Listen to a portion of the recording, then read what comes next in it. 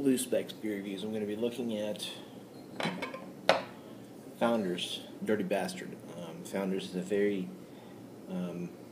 it's a really good brewing company. I mean, they put out some really awesome stuff, I would say. Their porter, which I've had, their Centennial IPA. If I could ever get the Kentucky Breakfast Stout or the Breakfast Stout, then I would love to, but I haven't been able to as of yet. Dirty Bastard is a Scotch ale. It's a wee heavy. Beer gets a 95 on Beer Advocate, and the bros haven't reviewed it.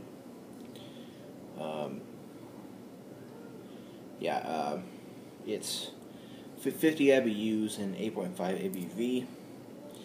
And you can typically buy Founders beers, like the Porter, the Dirty Bastard, the Pale Ale, the All Day IPA, the Centennial IPA, 6-packs for about $10. So that's what I bought this for, and I sent a little package to a friend of mine on Instagram. I typically post pictures of the beer I drink on Instagram, so I sent him Founders. He's in California because he can't get Founders, and he's sending me stuff. Well, he did some things I can't get, so I sent him a porter, a Founders porter, 2 of these, and then a Founders Centennial IPA. So let's go ahead and crack this open and see what it's like. Even though I've drank a couple already, so I kind of know what it's like. But I'll try to be unbiased. I didn't see. There it is. Okay, there's a bubble at the top, so that's why it wasn't gonna come out. There's still a bunch of bubbles in. All right, poured in my Guinness glass.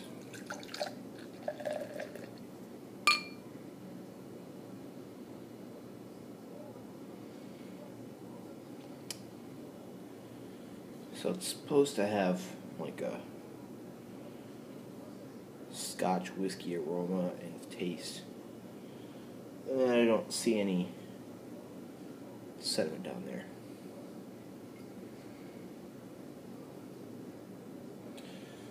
Okay, well, I poured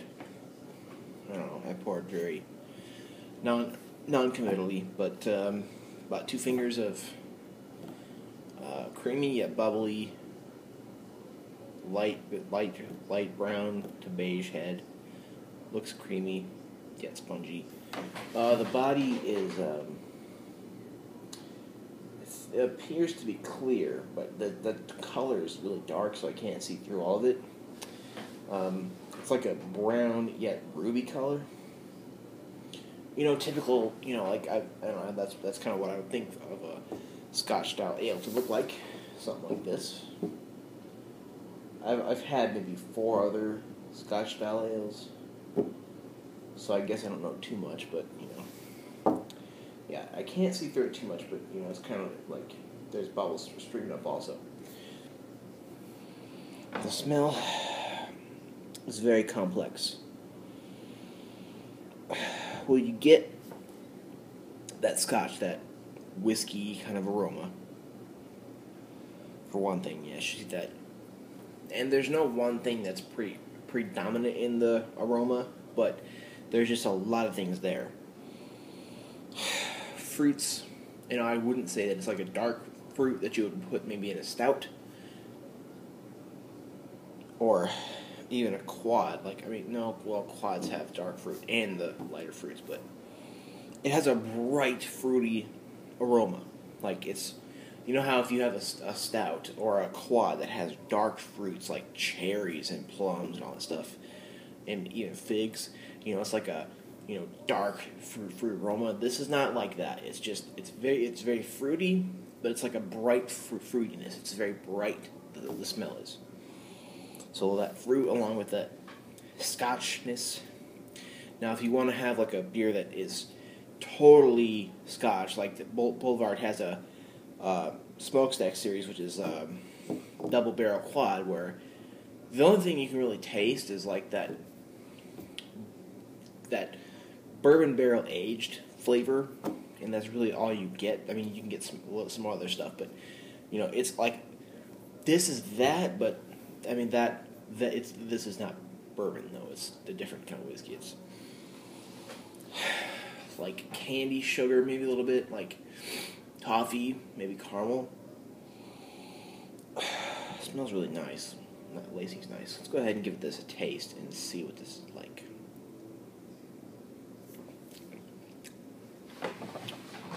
And when I first, tried this, I was worried that it would be overwhelming and too much fruit or too much,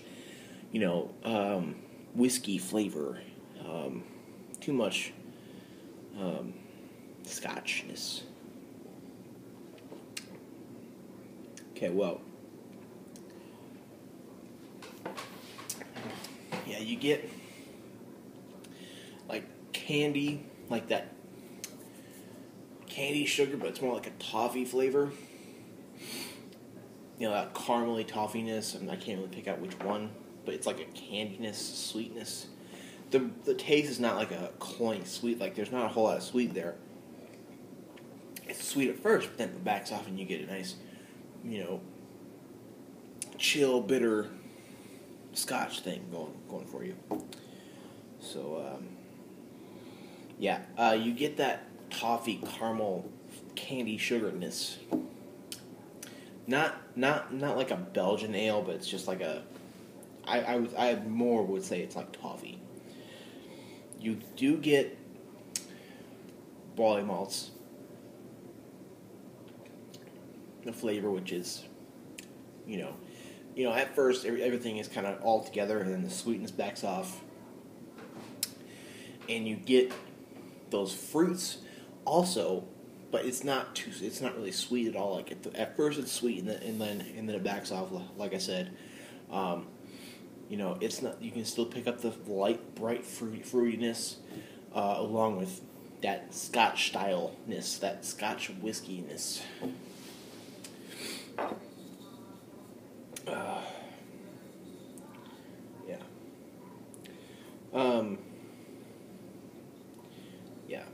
If I can ever find, there's another brew, which is a limited one that Founders makes, called the Backwoods Bastard, and that I think is actually doubly barrel aged, like much more than this. So I'm thinking that would also be good, but this is really nice.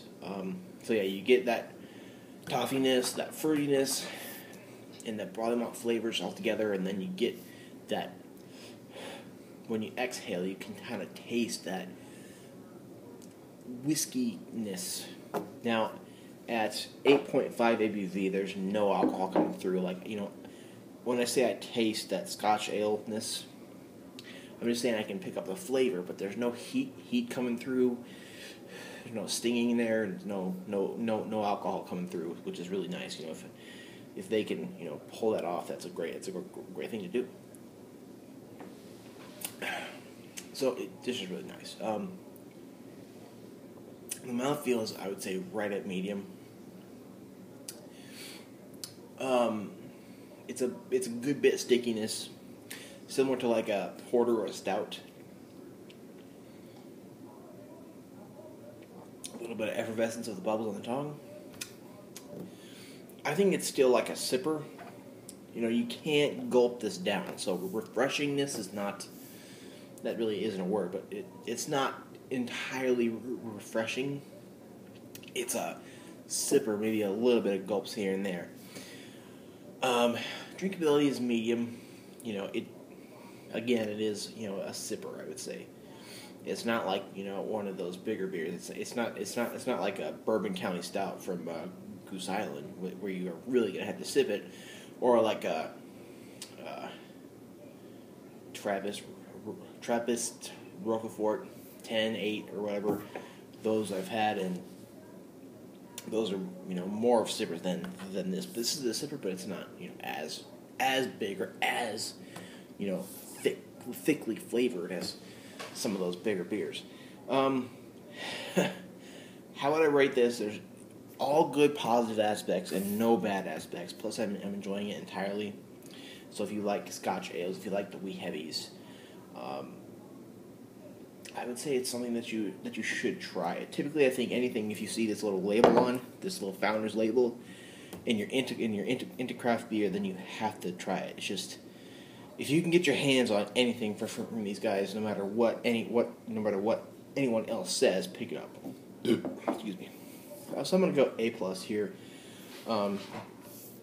It's one of the better Scotch style ales I've had. I just think it's awesome, and I'm glad I have two more to drink.